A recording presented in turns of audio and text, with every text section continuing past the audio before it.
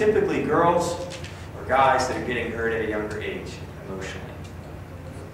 Girls, pretty much agreement on that? Girls?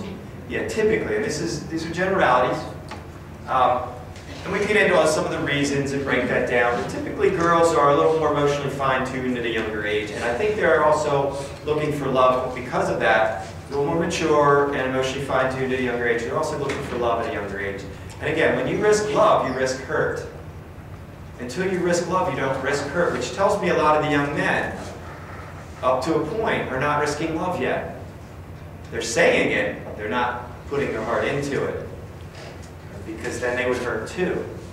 And a lot of times at a young age, I just want to get some, not really, in it for love. And yet, usually the girls are, to start with, at least.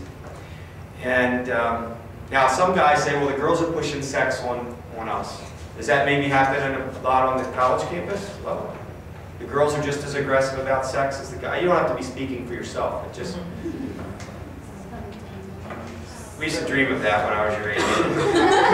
But it wasn't really that way. But anyway, well, okay. What was I just saying now? I lost track. Girls are aggressive. Yeah, so yeah. Typically, girls don't start out that way. A lot of guys start out just wanting to experience sex, that physical attraction, visual stimulation. These guys are visually stimulated, just want sex. And I've never met a little girl growing up saying, I just can't wait till I'm old enough to have meaningless sexual friction with guys and girls. I don't even know my name. That's just what I dream of. No, they're not thinking about that. They're thinking love, romance, the prince, etc. And there's nothing wrong with that stuff. And yet our culture says, young lady, you have to date real young or you're a loser. They get that message in 7th and 8th grade. And, oh, and by the way, you have to look like the girl on the cover of that Cosmo or Essence or some magazine and be airbrush beautiful, or you're also a loser there. Oh, and by the way, since you're not perfectly beautiful, you better find some guy to say you're beautiful to define your identity, because if he doesn't define you as beautiful, then I guess you're not. These are the cultural lies. As though your beauty as an individual and as a person depends on some boy saying so. That's a lot of pressure. It also creates a dangerous situation. It means most of us are all real insecure as teens. And it means here's this insecure treasure of a young lady who was a beautiful little bundle of femaleness when she was 7, missing her front teeth. Quite a beautiful treasure then, not because she had a boyfriend, but now she's 15, 16, 14, whatever, and she thinks, oh, I've got to have a boy to validate my existence. Or somehow I'm just not beautiful. It's a cultural lie. And it's rammed in their faces. And what do you do with that? Well, to me, this is getting a little off, but it would make sense that we would communicate to girls, hey, guess what? You know what? It might be smart to hold off on the dating until you sense that you have value and beauty and worth in and of who you are. That might be a great idea, because you know what? You'd be much better then if you knew who you are and where you want to go. You'd be in a much better position to figure out who you want to be with. I'm sure if I heard some stories, I mean, some people probably hooked up with real losers that they thought were just so cool to start with, and a lot of pain. And I'm going to bounce this out because guys are getting hurt as well, but I want to just say girls tend to be getting hurt younger, and that pain runs deep. And I don't know, this might sound a little weird, but I think there's an emotional, almost spiritual parallel to the way your bodies are made, young ladies. I mean, in the sense that sex, you're on the receiving end in a very real way. Sex is something entering into your body. It's happening more on the inside to you. And for men, it's something outside of us. And I think there's an emotional parallel to that almost, in that sex affects you on an emotional level really deep. And it can, and almost like you can kind of hold on to those, good or bad, hold on to the memories on a deeper level. It just seems to be the way females are. And, oh, I mentioned that girl, by the way, that, guys are saying some of the girls are pushing sex. Here's what happens to that girl. First time, she doesn't want just sex. She wants love. She wants acceptance, all that. And she culturally responds, it's what I'm supposed to do. She does it. She gets hurt and used. Maybe a little while later, she tries again. She gets hurt and used again. Pretty soon, she says, every time I try for love, I just get hurt and used. This is just ripping my heart out. So I'm not going to risk love. I'm going to shut down my heart. I'm going to lower the bar of my expectations and see if I pretend I don't want love, it won't hurt so much when I don't get it. And I'll just settle, keyword settle, for some attention, some hookups, some parties, some pleasure, some fun, whatever, some drama in my life. And it's settling. I wanted real love. I'm settling for this. Some attention. You get plenty of attention if you're having sex easily. Plenty of attention. Not much love. I think it becomes harder and harder to find the real love the more you hang out with people. And so this is happening. It breaks my heart. I've got 4 granddaughters and a grandson. And I'm saying they're beautiful, the most beautiful granddaughters on earth. But I look at them and I'm just like, Haley's 8, Lila's 2, and Harper's 1.5, and Heidi's 1. Not all from the same child, obviously. But and I just think, what is going to be then? Is the pressure going to be in 6th grade for them to have sex?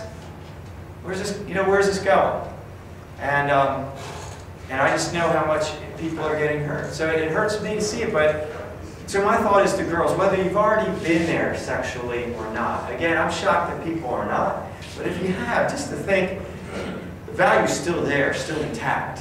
Maybe wrap the present back up for a while. At least till you feel good about the present, you being the present, of course. I think as human beings, we underestimate the value of this gift. Not just our body, but everything in it. You don't have much more valuable thing to offer another human being than yourself.